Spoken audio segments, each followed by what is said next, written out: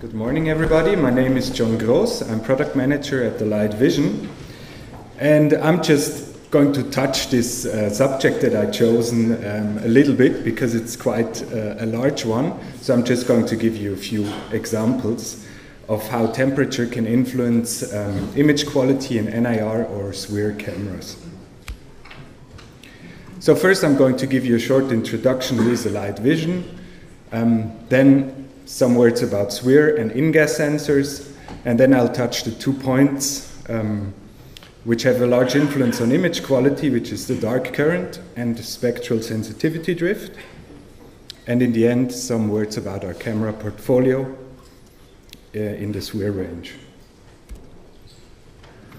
So at the Light Vision, we design and manufacture high-performance digital cameras, and we are proud to have one of the largest product ranges in the market for nearly all machine vision applications, from high resolution to high sensitivity, from visible to infrared spectrum, and with a large choice of standard interfaces. Our headquarters is in Germany, in Stadtroda, but we have 8 locations worldwide, 3 in Germany, 1 in Canada, 2 in the US, 1 in Singapore and 1 in Shanghai. Actually, 3 of them are production locations, 2 in Germany and 1 in Burnaby, Canada. The offices in the US, 2 sales and support offices, also sales and support in Singapore and Shanghai, China. So we're truly a global player, and we're working with our distribution partners in more than 30 countries. So some words about the shortwave infrared spectrum and infrared in general. Infrared is very large, so it reaches approximately from below 1 micrometer to up to 14 micrometer, and the SWIR part, the shortwave infrared, is only a small part of the infrared spectrum. However, if we compare it to the visible, it is still rather large. And when we talk about SWIR, I mean, there is some confusion sometimes about the name. So NIR is sometimes used equivalent to SWIR. So with our cameras, when we talk about shortwave infrared, we usually mean the range between 900 and 1700. There's of course an extended range which could go up to 2.2 micrometers. Our cameras so far do from 900 to 1700 nanometers. Now some words about InGaAs sensors, which we use in our SWIR cameras. They're a different beast to the visible sensors, which we all know, the silicon sensors. They are based on an InGaAs photodiode and a CMOS readout circuit.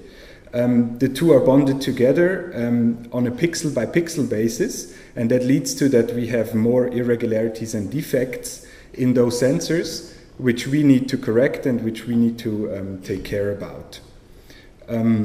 And in contrast to other infrared sensors, these infrared sensors, they're also quantum detectors.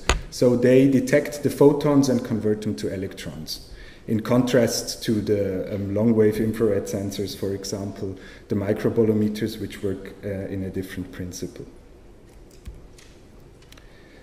So now I'm going to talk about one of the biggest topics which influence the image quality in InGaAs cameras, which is the dark current. Dark current is the image which flows even if there's no light present. It produces a signal even though it's completely dark. And it's strongly temperature dependent. So the higher the temperature, the larger the dark current. And it is due mostly to thermal excitation of the electrons in the InGaAs materials. As a rule of thumb, we can say it doubles every 9 degrees approximately. On the right, you can see a graph from one of our cameras on a count per second basis and how it increases strongly with increasing sensor temperature. So how does this actually look like in actual camera images? On the left, we see an image of with 20 degrees sensor temperature, one of our Goldeye cameras, and on the right with 45 degrees sensor temperature. And at first, that doesn't seem to be such a big difference. So we check the histogram of the 2 images. And if we look at the histogram closely, if we go to the upper part of the histogram, above 240 counts, We see on the left image there is not many pixels which have a signal there.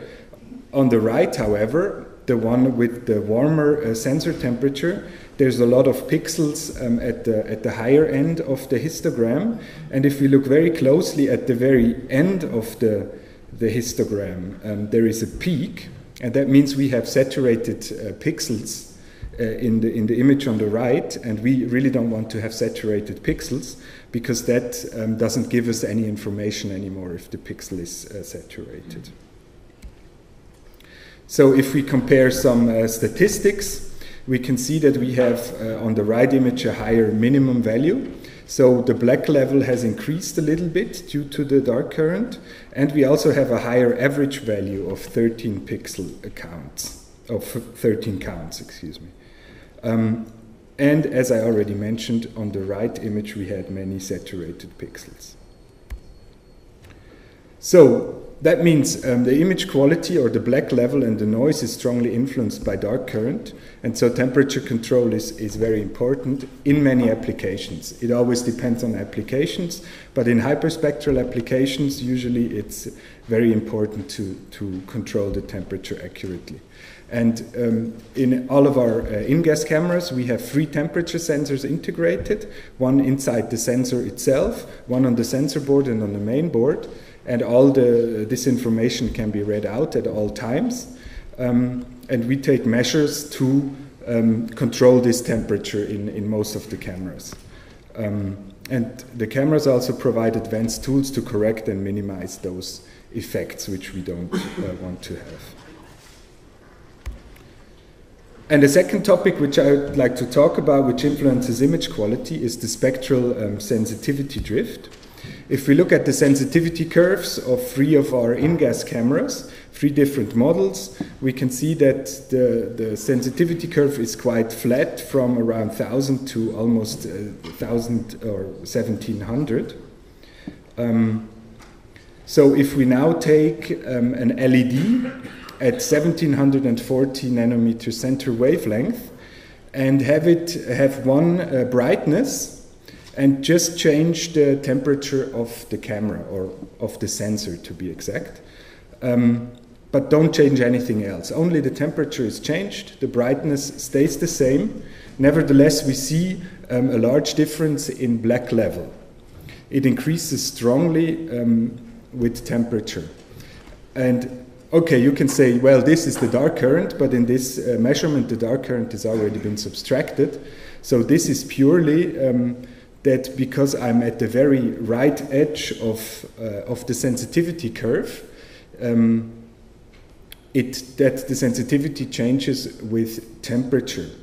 And so what we found in some experiments we did, by comparing the sensor at 25 degrees and the sensor at minus 15 degrees, is that the whole sensitivity curve shifts a little bit to the lower side with lower temperatures.